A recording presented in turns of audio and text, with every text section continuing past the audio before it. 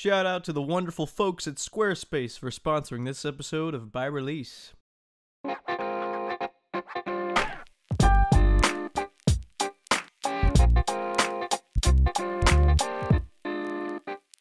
We're starting today with a fun fact. On June 6, 2005, master farmers were put into RuneScape and players could pickpocket them to get seeds? Seeds? What are these seeds for? I can't use them for anything. What's going on here? That's right, seeds were put into the game way before farming was. Jagex teased the boys and 8 girls of RuneScape for an entire month by letting everyone collect these mysterious seeds. And everyone was very, very confused. I don't know if they actually were. I was 7 when farming was put into the game. Everything I've ever told you may or may not be a lie that I made up. On July 11th, the game was introduced to farming, a skill for the chillers. Farming is pretty straightforward. You rake the weeds, fertilize the soil, and stare at the plants anywhere from 10 minutes to 15 hours as they slowly grow. But if you're intelligent, you'll just ask the overseer of each patch what kind of shit they hoard, and they'll watch it for you. So you bet your ass I'm gonna be doing that. 2 quests from now is Forgettable Tale of a Drunken Dwarf, which was the first quest with a farming requirement. I barely know how to farm on my main account, let alone on a time era restricted Iron Man, so I'm getting a head start. Hands down, the best way to train this skill is to plant giant ass trees in the ground. They give fatty XP, and as long as you pay the gardener, you can do literally anything else for hours while it just grows. Couldn't help but notice there's a splasher. I also couldn't help but notice this is a multi-combat zone, and this person's an idiot. What a lot of people don't realize about me is I have way too much time on my hands. Not all of it spent productively. Exhibit A, here we go. If you're gonna splash, that's fine. Do your own thing. But there are countless places to splash that are not multi-combat. I consider myself a teacher, maybe even a professor. Ah, yes, there they go, again. Oops. I don't know where that came from.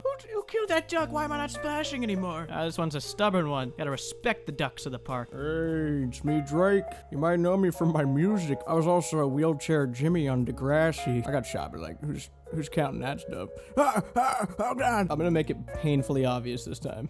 Cecilia, what's happening? I've finally been caught red-handed. They're just hopping worlds. They're not even gonna switch spots. Well, there's 17. That's what I needed for Dwarf Quest. I have so many more trees. All right, I just finished my first tree run ever. Got 21 from that. I'm awesome. Thought I'd change up the pace, so I did some skills over the last couple weeks. Here's some leaked footage of me crafting. Here's a Slayer level I got, and that's my progress video. Thanks for watching. Today we continue the elf storyline with Morning's End Part 1, the way less terrifying part of Morning's End. Here's a quick recap of the entire elf story so far. The story began long ago, very long ago, with Counselor Halgrive, who assigned us to kill and incinerate discolored sheep that were apparently carrying the plague. After we did that, this led into the first official chapter, Plague City. We helped this guy Edmund rescue his daughter Elena, who was being held captive inside West Ardoin where the plague was going wild. In the meantime, we bullied a child into telling us about the treasure underneath Backstory and Falls. We didn't get any treasure though. Instead, we returned lost jewelry to the graves of Elven King Backstorian and his wife Glariel. Then Biohazard. We helped Elena get plague samples from inside the city, only to reveal that the plague was fake. We confronted King Lathus and told him about it, but he already knew. It was a scheme to stop his brother, King Tyrus, who ruled West Ardoin since he was corrupted by the Dark Lord, whoever the hell that is. After that, we became a man by doing Underground Pass, navigating through the depths of hell to find a pathway for an army, so King Lathus could get his boys over to Elfland. We fell 50 times, made my favorite song to date, and killed the demigod Ivan. Rather than send an army of trained soldiers and doing the logical thing, the king sent us to kill his brother. We went into the big forest and met elf leader Lord Ioworth, and he taught us how to launch barrels of explosives into camps. On our way back, we ran into Arianwin, who was a rebel elf. He revealed to us that King Tyrus was not evil at all. We just murdered a very good guy. King Lathus was actually the guy in cahoots with the Dark Lord. He wanted to take back Camelot. I didn't know he ever owned it, but he wanted it back apparently. Finally, we met up with Isilwin and Alunid. These names are so stupid. For roving elves. We planted a crystal tree for them and in return got a crystal bow that I still can't use. And now, ladies and gentlemen, we are here outside the gates of Arendar. Apparently that's what this place is called, which is a lot easier than hating our lives going through the underground pass. This is great. This is agility shortcut. Can I use this? 85? You need 85 to go up there? What kind of rocks are these? Why is that so difficult? Oh, what agility level you train into? 85. Why? To go up a 60-degree hill that a toddler could climb. Hey, Lunid, you look more like a Trixie to me. I think that's your name. Would I like to start Morning's End Part 1? You know what? I don't really like quests. Oh, I'm gonna go do something else. Okay, she's taking us to Ledia. I don't want to brag or anything, but I just got a teleport crystal. I can come back right here in front of them anytime I want. Oh, Luna just logged out. All right, well, I'll teleport in front of this guy anytime I want. Wait a second. Is this lore? And is this a freeze frame? It sure is. This guy was just letting us know that Lord Iorwerth and King Lathis are definitely working together. He doesn't know why King Lathis is doing it. I don't fucking know either. So you know me. I like to dress up as people I'm not and go undercover, so that's exactly what I'm gonna do. I think it's so cool that the RuneScape elf storyline inspired the entire Game of Thrones series. Look at those guys. They look familiar to you? Yeah. They sure do. I have to disguise myself as a mourner, and there's one now. I'm gonna jack his stuff. Hey, man. Is he leaving? Do I have to, like, catch him? Oh, fuck. Oh. They just keep coming this way. Hey, come here. I want to talk to you for a second. Oh, God. Just threw a Pokeball at me. All my stats are at 20 now. This is good. I like a challenge. You know what? Lower them to 10. You can shout at me all you want, but I'm taking your pants. So the top is bloody and the pants are ripped. I don't understand why I need to get them fixed. Could I not just be a battle-hardened mourner, or is that not what we're all about? Yeah, Death Guard. The blood and rips make for better RP. I don't want to fix anything. Why do I have to do this? I'm gonna try something here. This is a game theory. I'm gonna keep the Plague Jacket and pants and see if they're the exact same player model. Because if they are, I'm gonna be pissed, because I just found a loophole. Uh-oh, is that laundry guy? Hey, man, how do you remove bloodstains? How do I remove bloodstains? Tell me how to remove the bloodstains. Tell me.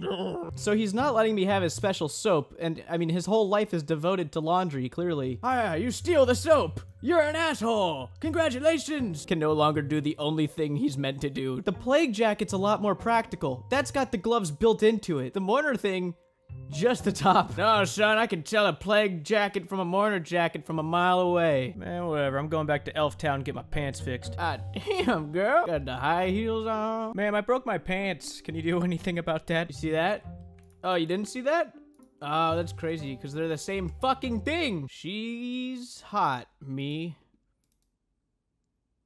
She shot me. That's the name. I'm going crazy, but left my house for so long. All right, the HQ's up here. It's very important that I stay in character. I am a new recruit trying to prove himself to the bad guy elf leader. I take it you're one of the new recruits. Yeah, that's me. I'm a new recruit. Yeah. Yeah, I'm very excited to start my new job. As you may know, part of what we do here is keep the people believing in the plague. Why?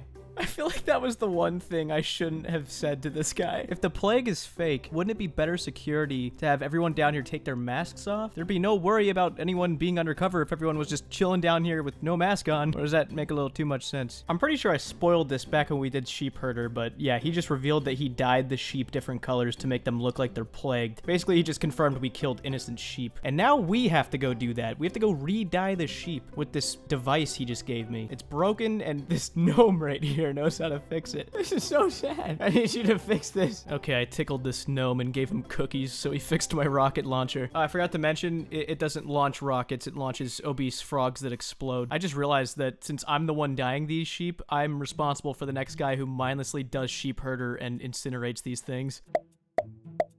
Master Fisher, don't tell anyone what you saw here, alright? I'm just always doing shit I'm not supposed to for a little too long, going a little too far. Wants to know if I know a trustworthy biologist. Oh, they're very trustworthy. The biologists I know are nothing but the most trustworthy, in fact. So, you know, yeah, here I go. Don't watch me leave. We're gonna take this rotten apple here. I guess I should explain things. I'm gonna make this whole town appear plagued by poisoning their food supplies with toxins from rotten apples. And Elena, my trustworthy biologist, is gonna assist me with that. It's me, Parrott. You seen my movies? Elena's so terrified. She knows it's me, but I'm holding a bazooka. She's like, I'm not poisoning people. That's messed up. Okay, I've got to make another barrel of naphtha, but first I need to get a shit ton of rotten apples. Just use this old stomping technique. You all owe me $5 if I get this on the first try. Fork it over, all of you. All of you owe me $5. And then we use the sieve on it. God, I'm such a scientist. I think I'm one step away from making meth. We're gonna use that on range. Nothing could go wrong. Oh, yeah, baby. Oh, that's good. That's top quality, top shelf, baby. Okay, let's get out of here. The door was just open to their food supply. There's no security whatsoever. Yeah, I'm just gonna poison this right in the church. I sure hope God's busy doing something else right now. Hey, that guy's done eating by now. Get him back up there. This dude's talking about Saren, the Dark Lord Goddess thing, and about the great temple beneath this city. If you don't know what temple he's referring to, you'll know very soon when I'm crying myself to sleep because of part 2. Yeah, I should probably report this to Aaron Wynn. Why am I saying this to him? What was that? I said you're really fucking hot. I'm going back to Elfland. Ah, smells good here. Yeah, see, look, the Elf Warriors are 108. The Mourners in the basement were at 108. There's some sketchy shit going on. Who's this? Oh, Rosetta. Rosetta, you want a stone? Como esta, baby? Arian Wynn, I need a couple days off. I've done a lot of bad things. I need to chill out. Good God, that is fat XP. I like that. Until next time, Elf Boy. And remember, don't trust anyone, not even yourself. I'll bet you could suck a golf ball through a garden hose. Wait, what? I look like an idiot. We're about to embark on our 85th quest. That seems psychotic. I cannot believe I still have all of you fooled that this is a good series. You stupid idiots. Forgettable Tale of a Drunken Dwarf, our final Keldegrim story. Commander Veldeban wants to see me. I don't blame him. I'm a legend around here nowadays. Have you heard? You mean half the world has suddenly become a farmer? 2005 jokes that no one except for me would pick up on. Cool. He's telling me that the Red Axe, a company far less superior to Purple Pooter, that's how it's pronounced, by the way. All of them, including the old boomer dwarf, left the city. There's a drunk dwarf that knows some sketchy things about them, so we're gonna pay him a visit. These intro cutscenes are terrible. I don't even understand how this got approved. Like, yep, that's good enough. Just when they start it, play that. Yeah, you know what? I'm gonna show you how they could have done this. Take notes, Jagex.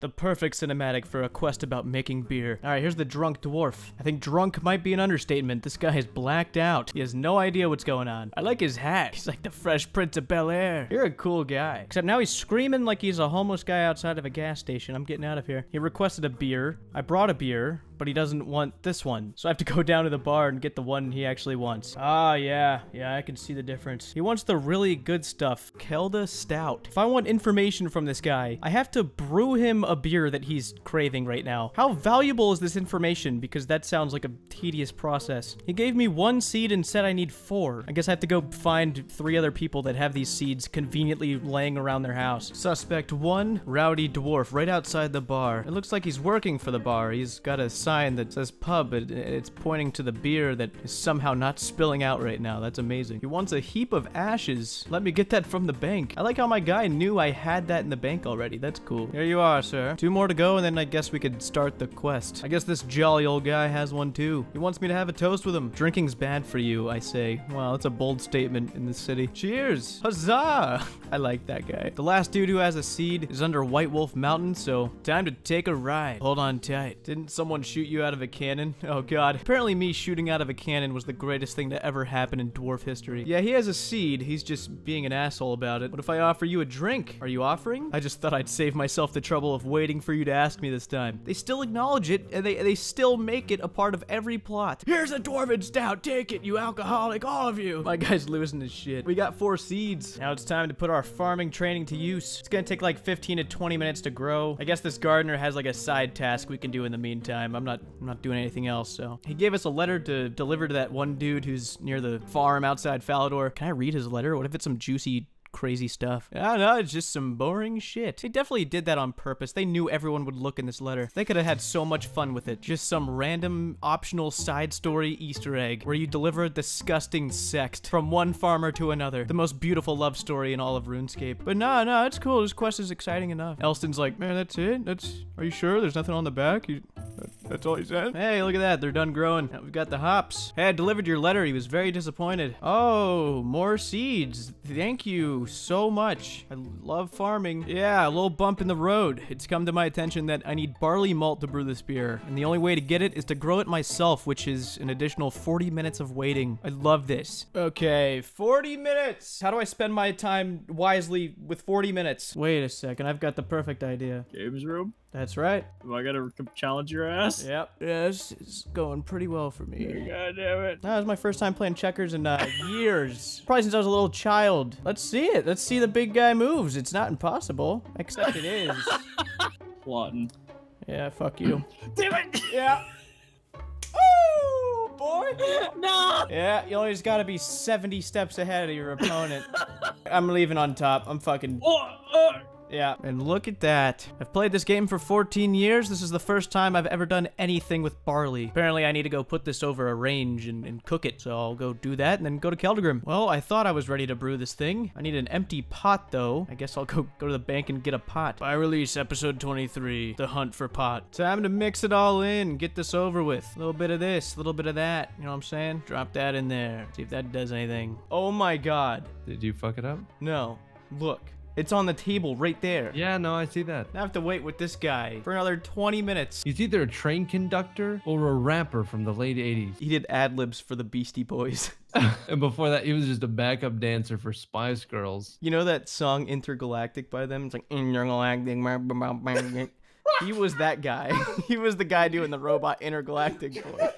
Oh my god, it's John Adams. John Adams. The beer is done. Oh yeah. What if I accidentally drank it? Would I have to restart the whole quest? Just got actually scared for a second. All right, you whore. Just doing this weird cutscene thing where it fades to black. He's telling me a story that makes zero sense right now. He's clearly lost his mind. He was mentioning this blocked off area of the minecarts. So, whoa, hey, I'm good at moonwalking. Look at me go. We're gonna see how to get that back open so we can go and investigate. This dude doesn't have the authority to open that part of the mines up, but I know the guy who does. Yep, it's open now. Let's get after it. That doesn't look very open to me. Am I gonna crash?